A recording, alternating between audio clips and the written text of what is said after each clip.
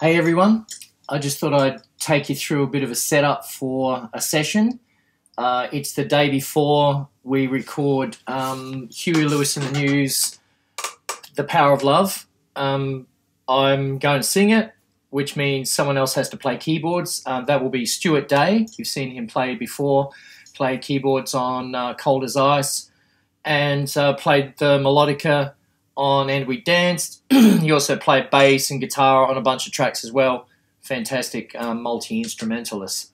So he's going to use my Roland keyboard. I'll have to set it up, of course, with the sound. So he's at home learning the track on his rig, and he can just walk in and walk out using my rig. I also need to start off with what I have it as a blank template.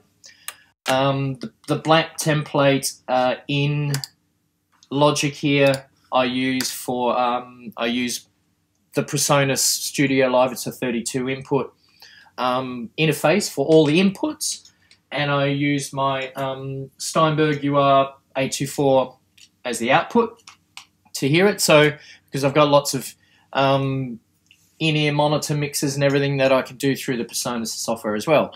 So of course I'm going to probably run a bit of time-lapse so you can check it out. Me setting up the room. That will go through all of the lighting, the colours that I've chosen. I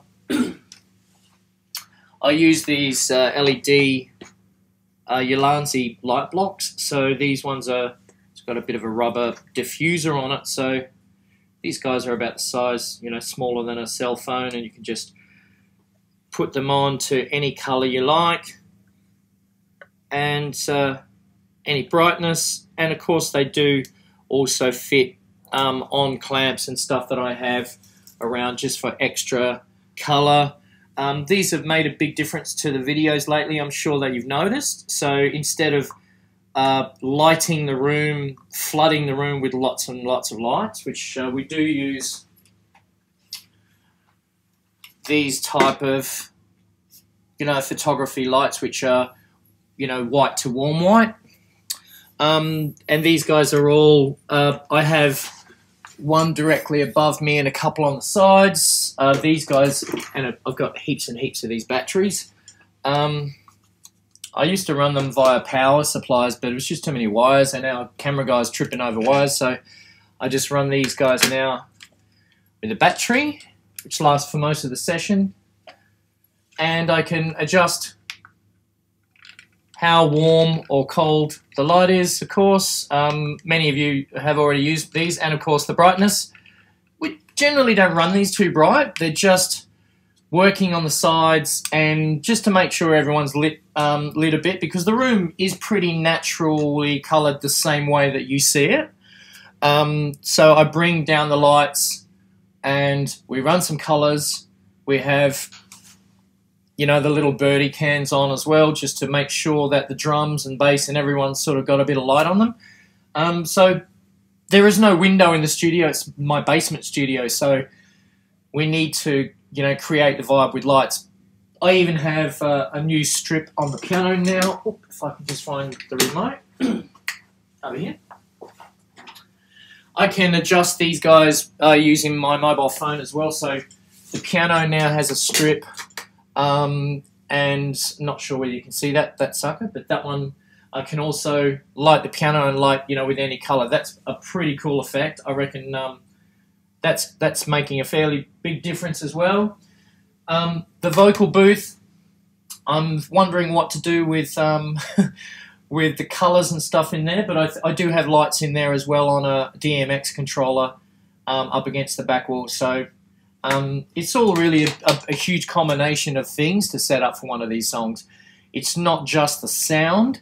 We have, in the template, I have my general template of things. I've got my drums and the overheads, the hats mic, the bass. Whoever's playing guitar, which on this one we've got Stefan doing lead, and I'll probably have to have another one that will be Crazy Crafty, and of course I'll be singing lead. I'll be down the bottom. We'll have Stefan and Crafty singing. with me as well. And Mario is playing drums. I may have him singing. So I'm still on a blank session. It's still called blank session. And the keys, I can put that up here next to the guitars. So vocals all the way down the bottom. And then I would just simply go File, Save As, and I'll just save it in amongst, you know, the sessions as The Power of Love, and it would move on from there. So audio setup, I'll have to obviously get all of the stands and leads and microphones out and place them for the drums, ready for the kit. Will rock up today. Sometime Mario generally drops off the kit the day before, because we record during the day. I drop off my son at school and come here and everyone rocks up, and we are probably done. If we're doing a single song, we're probably done by 12:30, 1 o'clock perhaps. And if we're doing 2 songs, which does happen often, we will probably we'll stop for lunch about 12:30, go upstairs and have some lunch, and then we'll come back in and we'll be done by 2 o'clock.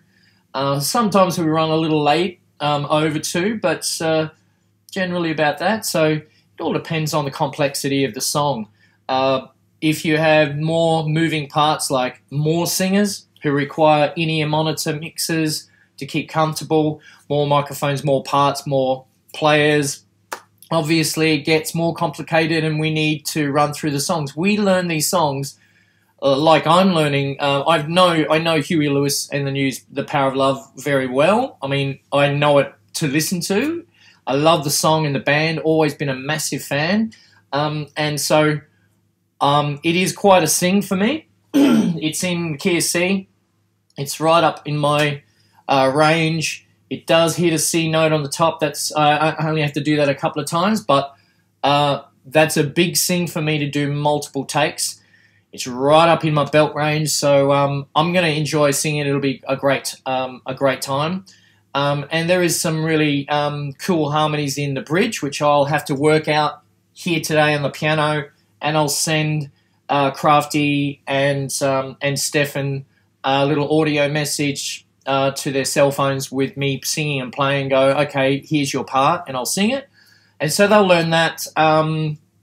You know, probably just listen to that in the car on the way here. As long as, you know, we all just learn the song in the original key, original arrangement.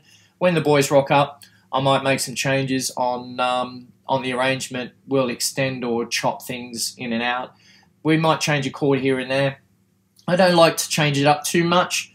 I definitely want to just respect the original as much as I possibly can.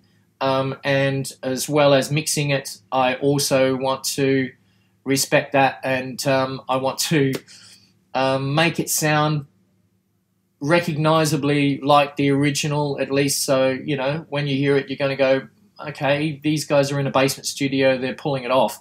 And, you know, the sound is pretty close. So I am just one guy doing the best I can, but I am surrounded by a fantastic team, a great crew of singers and players, as you know. And that's probably why you're watching this, to get a bit of you know, an idea about how we do it. So I'm going to stop blabbing and get working. It's 9 AM, and I've only just got in here and set up this quickly. I do have a camera that I can just sort of follow around as I'm doing stuff, and I'll take a bit of extra footage. And I'll let this camera here go on some time lapse. So you'll sort of see me running around setting up things, and tomorrow my cell phone will become the camera, and we'll see if we can pull off another great song that you're going to enjoy. So thanks for watching so far. Here comes the fun bit. There's another little thing that I have hidden at the back of the studio. You guys don't see this sort of side of the studio much, but it's over here, and I have all of my equipment, mic stands, camera gear, mics, cases and stuff, like, all stored in here. So this side's for all the mic stands, that side over there for all of the leads and mics. So that's why, you know, that's where I store everything behind these panels. So this sort of gives me a lot of storage behind there. I mean, the studio's only so big, right? So, and I've got to put all of this gear somewhere. Okay, nerdy Darren with glasses back again. Another trick that we use here, well, it's not a trick, it's a tool, is, well, I use my cell phone, my iPhone 12 Pro, hopefully to get the 14 pretty soon. The 12 Pro has 3 different lenses on it, of course, but it's a really a powerful camera. And there's a company called Moment, these guys here, American company, and they sell lenses and kits and camera stuff. So these guys are very, very handy. They you get a custom case for your iPhone or whatever phone you've got. And these anamorphic lens, it's what you're actually watching me through right now, is another iPhone with an anamorphic lens. So the lens just clips into the case. And with it, I also use an app called, so I can find it, Filmic Pro. Filmic Pro app basically adapts to, you know, it squeezes and adapts the camera's lens into that. I can focus on different things and lock the focus, and I can change the ISO, you know, how much light's coming in as well. I can adjust the white balance and, you know, all of that thing as well. It's really a fantastic little tool. This app here is essential as well. So it's anamorphic, which gives us that sort of wide screen, because rather than have a wide lens that's like a fisheye lens in a GoPro, that's how we do it. So we use a cell phone and a Moment anamorphic lens. Check them out. They're shopmoment.com, and there's no kickback for that. That's a free tip. A fantastic little tool that can turn your cell phone into a pro-looking camera very, very fast. So there you go, Moment lens. I just thought I'd show you quickly the GoPros that I use. I use Hero 8s and a Hero 9. One day I'll afford the new 11. I use these things called a media mod. So if you're not familiar with GoPros, or you might just know about these, a media mod is like an outer casing. So inside, I've taken the door off, the clip door off the side where your battery and your SD card inserts, and pop it into this mod. And it's like an outer case. So it's got a little USB-C that sort of pops into the side. Normally you just open the lid to charge the GoPro this way. And that's all you got, is just one plug on it to charge. And that does do multiple things, but now it's in the mod. I have a microphone input, a HDMI input, mini HDMI output, sorry, and a USB-C to charge it. So I can keep the GoPro alive for a lot longer, well, forever, as long as I've got a power supply plugged into it. And I can feed HDMI feed from it to a camera switcher just as a live feed, and I can put a stereo mic in it, you know, and sort of clip it on the top, so it can be really, you know, it can do multiple things, so it can have much better sound. These media mods have really changed things up, because obviously you can still use your arms to clip it on just about anything. I use stands, like upright stand.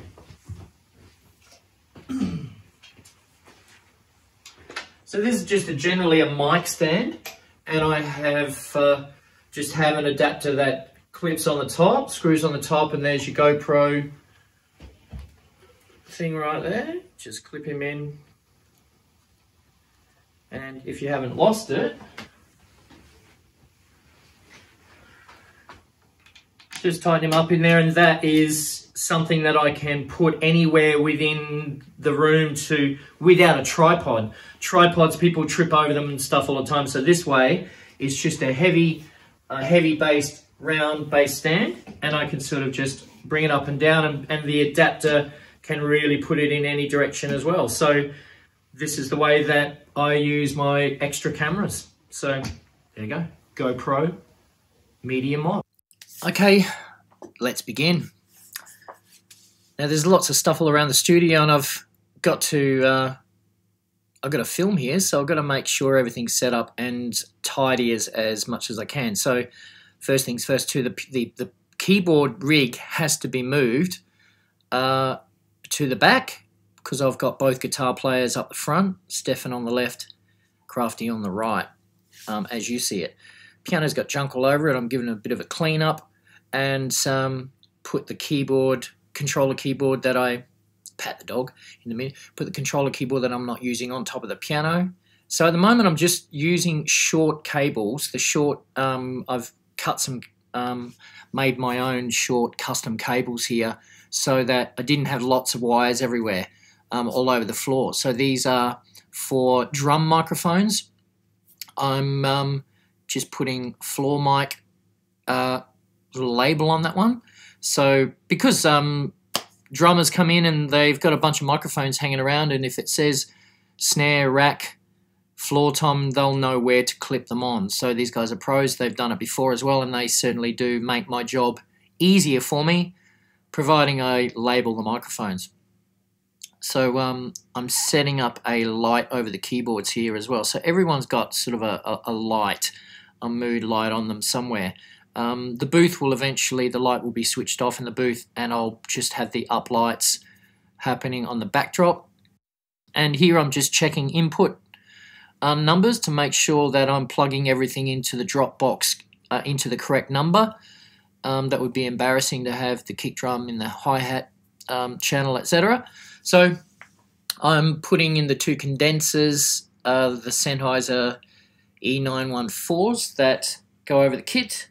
There's a 57 Shaw that I've just set up down there for Stefan's amp.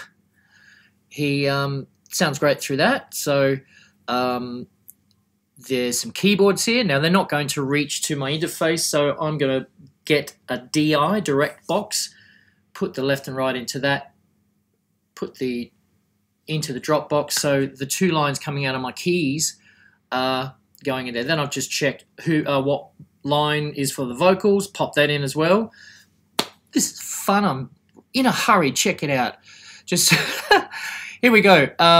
Boom stands. Can't use upright stands with people playing guitar, so you need a boom stand just like that, one with an arm that brings the microphone, gives the guitarist room to strum or play the guitar without banging into the upright mic stand. So this one here is for Stefan. He's got the nice silver Tama stand there, my fave, and this is going to be my microphone in the middle and upright. I've chosen a chrome one for this because of the reflection lights and stuff like that. I think the chrome one will look good. Plus, Huey Lewis used to always play with the upright stand and sort of carry it around with him. So I'm going to try and give that a go. Totally stealing all of his ideas, including his song. So, paying tribute.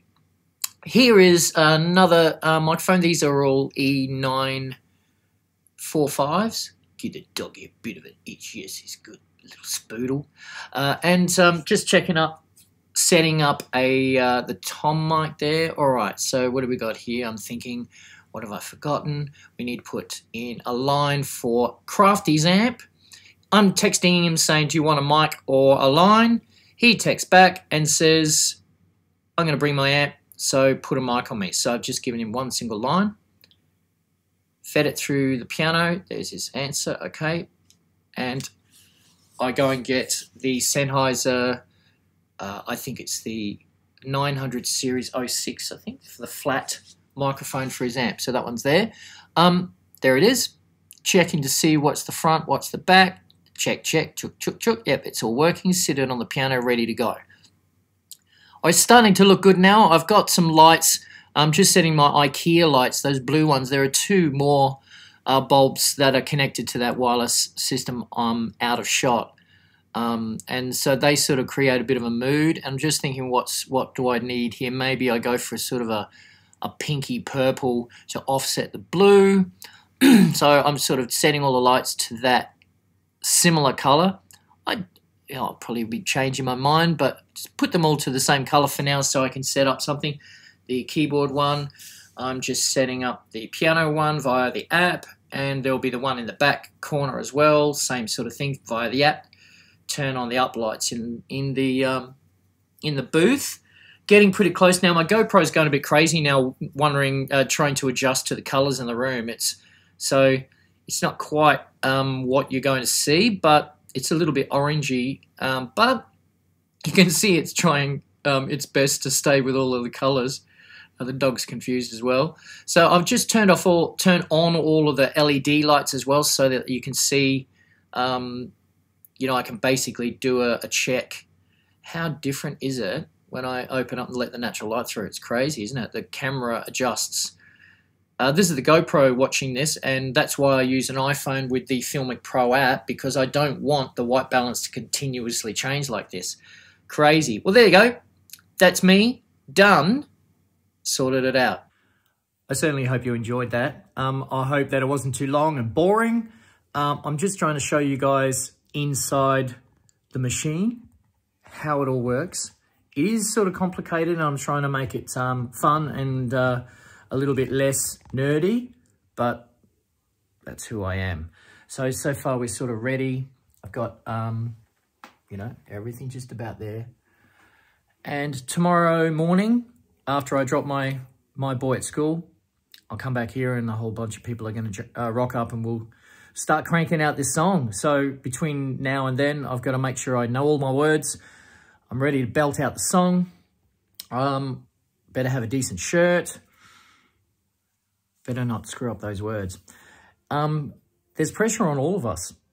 You don't want to screw it up for the other guys. So if you make a mistake, especially when people are hearing you, we have to stop and go over it again. And that means more take, more time, more everything.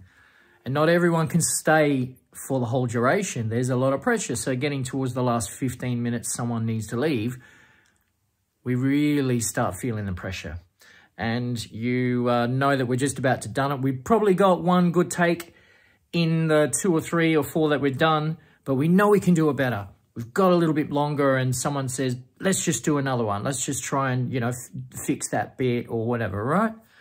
And then we just go for it. So the takes that you generally see are like that. They're the last take, or sometimes the second last take, where we're really sweating those last few bits, giving it 200%. And, we're having a lot of fun.